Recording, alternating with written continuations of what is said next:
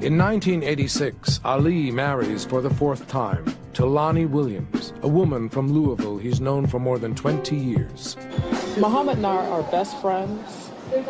We're husband and wife, and he's also like my brother. So it's an unusual combination. I used to babysit her. You really did? Yes. I always say I mother him because I have a very strong motherly instinct. But I do take care of him in a way that I think a wife should take care of her husband. I think that is proper. But Muhammad is my baby. I'm a healthy 34-year-old woman, and I can't keep up with this man. But he consistently does it. I have that picture, ma'am. That picture you took that, I know what that was. About 2 years old. I was 4. Oh, look at that voice. My name is Look at Mamie. I was so shy.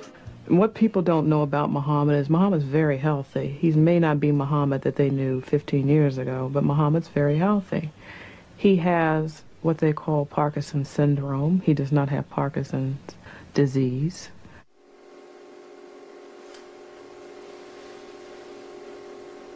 Muhammad really is very easy to live with by himself. He's quiet. Most of the time he gets up early at 5 to pray, and he starts reading the Quran, or he may go downstairs and sign Islamic literature to pass out, pre-sign it as he says.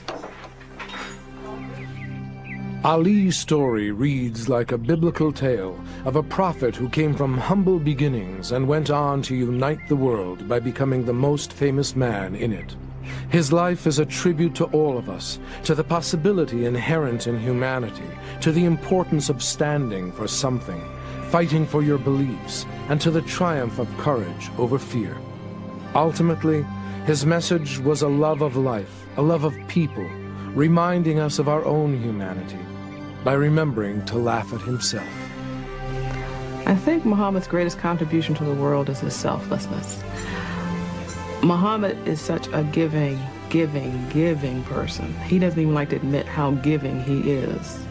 And when you have people like this in the world that you can model yourself after, if you care to model yourself after, if you try to model yourself after, we'd have such a beautiful place to live in. Because Muhammad's such a beautiful person. And that's that, folks. Another one. Sonny Rabo. I never wanted to come to that day where I looked on Ali and felt sorry for him or for myself. Since he's a reflection of all of us who grew up with him, you realize you're getting older too. And maybe you ain't what you used to be either. I must be the greatest. I told the world. I shook up the world. I shook up the world. You feel good being around him. And do you want to stay with him? You don't want him to go because you enjoy the feeling so. Another sneaky right hand. This time he works over the shoulder of Foreman. He was a remarkable person in the society. Who else could have gravitated from the White House to Buckingham Palace to the Kremlin?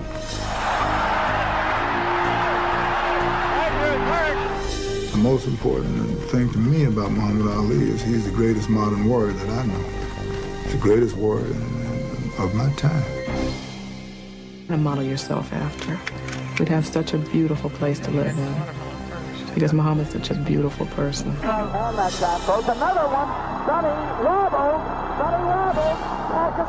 I never wanted to come to that day where I looked on Ali and felt sorry for him or for myself.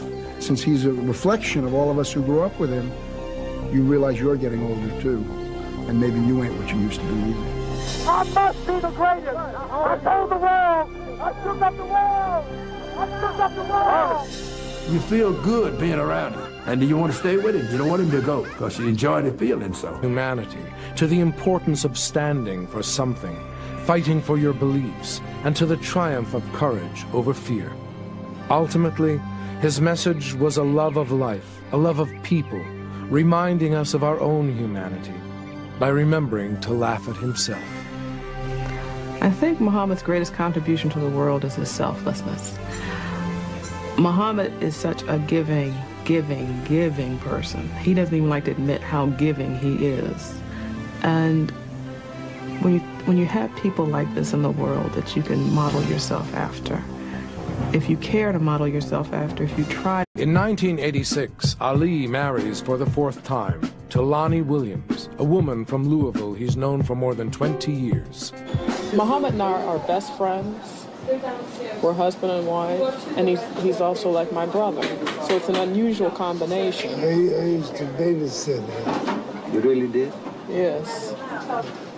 I always say I mother him because I have a very strong motherly instinct. But I do take care of him in a way that I think a wife should take care of her husband. I think that is proper.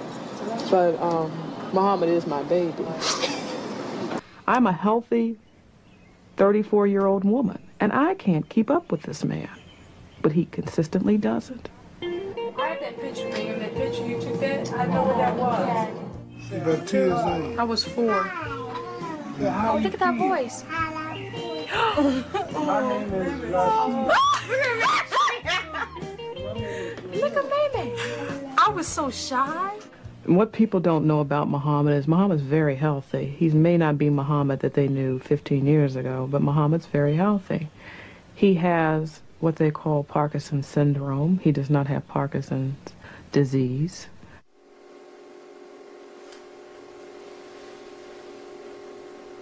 Muhammad really is very easy to live with by himself. He's quiet.